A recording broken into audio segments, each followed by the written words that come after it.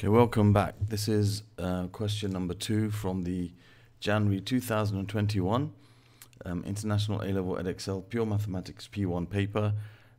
This is a question about a tree that was planted. Exactly 3 years after it was planted, the height of the tree was 2 meters. Exactly 5 years after it was planted, the height of the tree was 2.4 meters. Given that the height meters of the tree t years after it was planted can be modeled by the equation h cubed equals pt squared plus q, where p and q are constants, find to 3 significant figures where necessary the value of p and the value of q. Okay, so now we got 3 years, 2 meters, 5 years, 2.4 meters. So we have 2 different situations. When t is equal to 3, that's years, good, yep. H is equal to 2, meters, that's fine. So we have 2 different, situations. We can make 2 separate equations. So this looks like a typical type of simultaneous equation type of problem. Okay, so let's just take our values. This is the equation, I just duplicated it here. And let's just write down what we know. So we know that when t equals 3, h equals 2 meters. And when t equals 5, h equals 2.4 meters. Okay, so we can replace, in the first instance, we can replace the h with 2. So you're going to get 2 cubed equals p times 3 squared plus q. And for the other situation, you're going to have t equals 5, h equals 2.4. So you have 2.4 cubed is equal to p times t, which is 5 squared plus q. So we have 2 equations now which we can try to solve simultaneously. Okay, so first of all, let's just simplify them a bit. This is going to give me 8 equals 3 squared is 9, so it'll be 9p plus q. And this is going to give me 2.4 cubed, 2.4 cubed.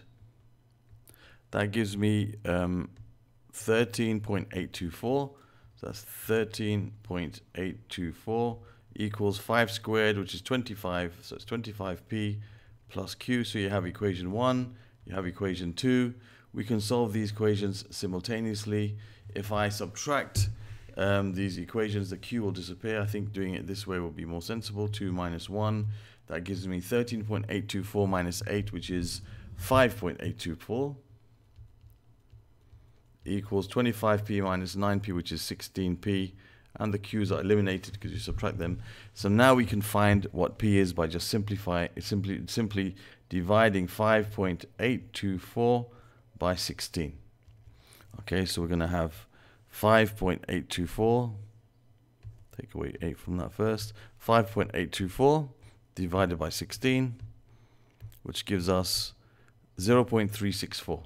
0.364. So we know that p is equal to 0.364. So that's one of the answers. It says to 3 significant figures, therefore we don't leave it as a fraction as we saw in the calculator. And this is 3 significant figures, so we don't need to do any rounding here. Okay, now part B, the second part is to find q. Now q, we can use the first equation. I think the first equation is more friendly, it seems. So we have 8 equals 9p plus q. Now I know that that means q is equal to 8 minus 9p, just rearranging it. So that's 8 minus 9 times 0.364, and that will give us the value of q.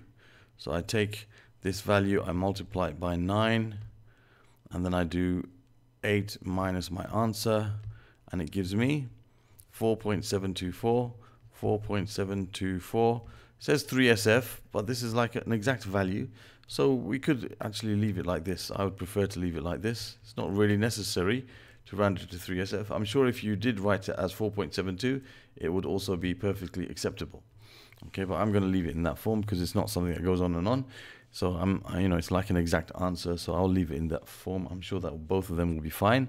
That's part A done. Now for part B, it says exactly t years after the tree was planted, its height was 5 meters.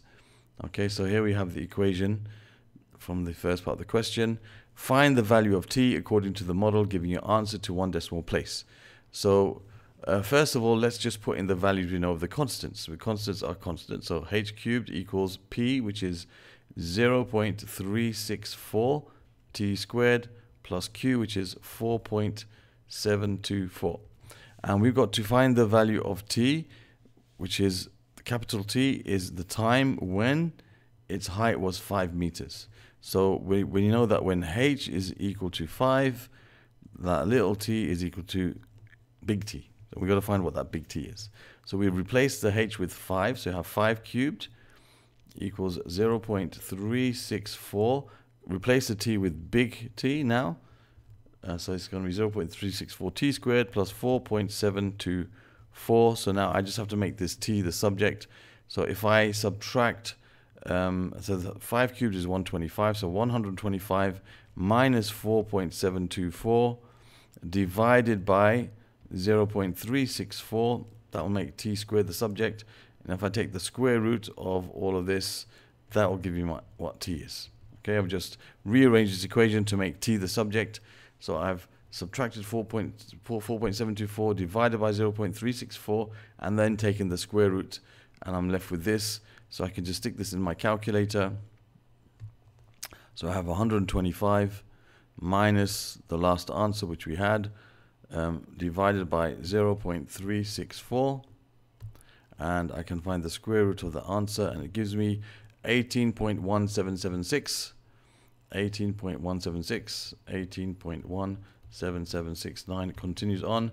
So we want the answer to 1 decimal place. So here I should say t is equal to 18.2. Okay, so that's in years. So t years. So we don't have to put years because it's t years. So that's 18.2, and the years are there. So that's 18.2, and that's the answer to part B.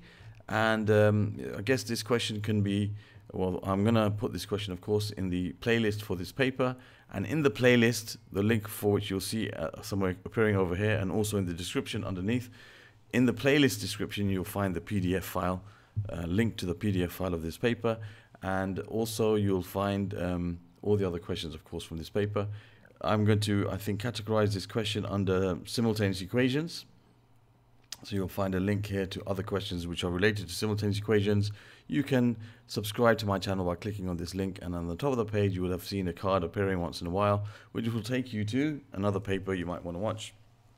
Thank you for watching, and see you soon.